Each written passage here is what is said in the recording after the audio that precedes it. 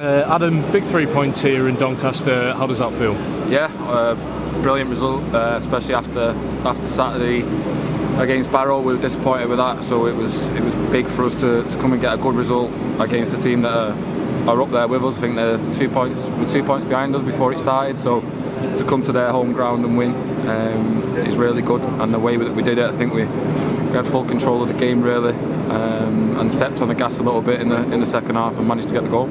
Buzzing, the whole lads are buzzing, especially after last week. You know, didn't go the way we wanted, so better come here and get the win, and we've done that.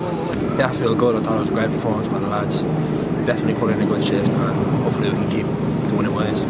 After the disappointing result last week, I'm calling the defeat tomorrow just a blip, and we're back to where we should be now. Yeah, definitely. I think that's a one-off game. Like we should never lose a game like that.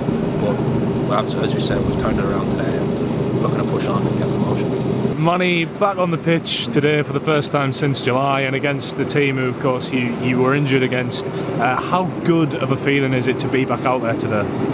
It's amazing, it's amazing. I think it's more a feeling of getting the 3 points, that made everything a lot better. So, I mean, it felt great personally, physically, and to be with the boys, to get that 3 points today and to be back playing, doing what I love, it's amazing, yeah. It's a great feeling.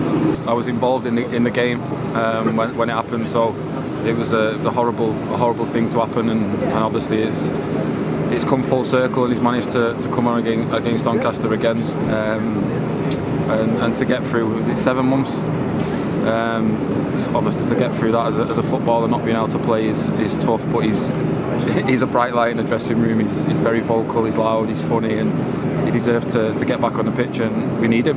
He's a really good player. The more good players the group's got, the better. So that's like a new signing for us going into the last 15-16 games. You know what it is, he's a great lad to have around the change room. He's a great player, and obviously he's had a long slog of getting back to fitness, and everyone's absolutely over the moon for him. Well, brilliant, and he's obviously a very big player for us. To get him fit and back on the pitch with us is going to be very good. It's only going to kick us on more. And you've just hit 20 goals for the season as well. You must be delighted with that. Oh, buzzing, yeah. Just need to hopefully continue scoring, and who knows what I hit this year. And talk us through that celebration as well. What was the sort of meaning behind that one? To be fair, people said to do Shiva, so I just, for the what I mean? Pulling it on me. No, but you know what, I got in front of the old fans there. I was so desperate to jump over the barrier, but I thought, no, don't do it. Don't get a yellow card, but I was desperate to jump in. And you mentioned that away support. It was class. Absolutely deafening at the end, yeah. It was class from minute one. As soon as we come out, look at the pitch, there was fans in clapping us in that. It was brilliant. Like I can't knock the sport again. Brilliant.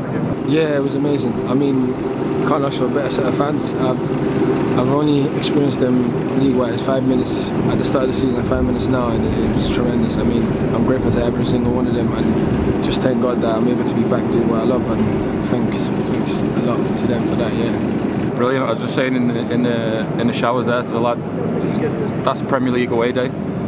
You don't get better than that in football, sort of, no matter where you go.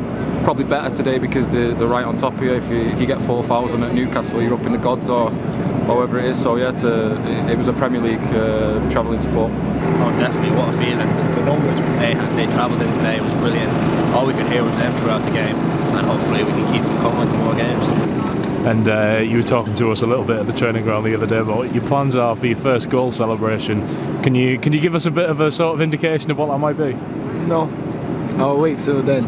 But most importantly, as long as we keep winning, playing, I need to get my head down, get into the team, show that I'm part of it, and start scoring and doing what I need to do till then. Yeah. So yeah. And obviously another game on Tuesday away at Gillingham. Are you looking to get more minutes in there? You looking forward to it? Yeah, I'm really looking forward to that one. It's a club that I've been at before, so just want to go back there, get the 3 points, and continue our objective, which is the end of the season, be where we want to be, and I feel like we can do that, yeah.